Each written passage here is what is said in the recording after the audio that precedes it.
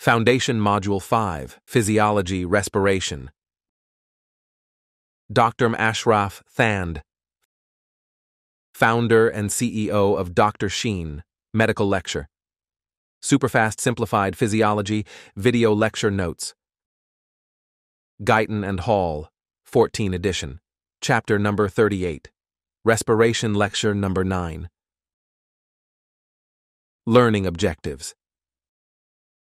Define the different lung volumes and capacities and their clinical significance. Lung volumes. The air moved during breathing can be divided into 4 lung volumes. 1. Tidal volume. 2. Inspiratory reserve volume. 3. Expiratory reserve volume. 4. Residual volume. Represent average volumes for a 70-kilogram man. The values, are low for females. Lung volumes depending on physical fitness, age, height, sex, and other factors, such as the altitude at which a person resides. 1 tidal volume, amount of air inspired or expired with each normal breath, 500 milliliter. 2. The inspiratory reserve volume, the extra amount of air that can be inspired over and above the normal tidal volume with maximum inspiration, 3 liter.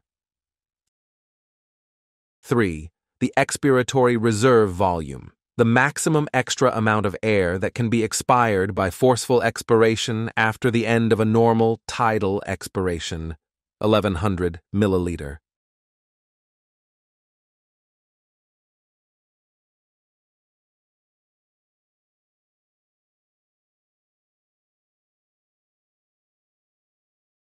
Four, the residual volume, the amount of air remaining in the lungs after forceful expiration, 1.2 liter.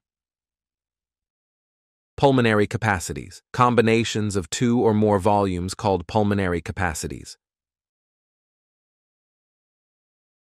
1. The inspiratory capacity equals the tidal volume plus the inspiratory reserve volume, total volume of air that a person can be inspired to the maximum amount, 3.5 liter.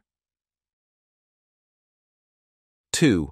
Functional residual capacity equals the expiratory reserve volume plus the residual volume, the amount of air that remains in the lungs at the end of normal expiration, 2.3 liter.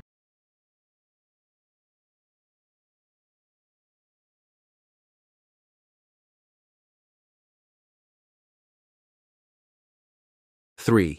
Vital capacity equals the inspiratory reserve volume plus the tidal volume plus the expiratory reserve volume.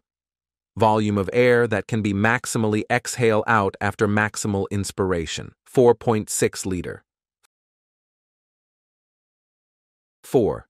Total lung capacity is the maximum volume to which the lungs can be expanded with the greatest possible effort, 5.8 liter. It is equal to the vital capacity plus the residual volume. Clinical significance. The lung volumes and capacities can be measured by different techniques, such as spirometry or helium dilution methods.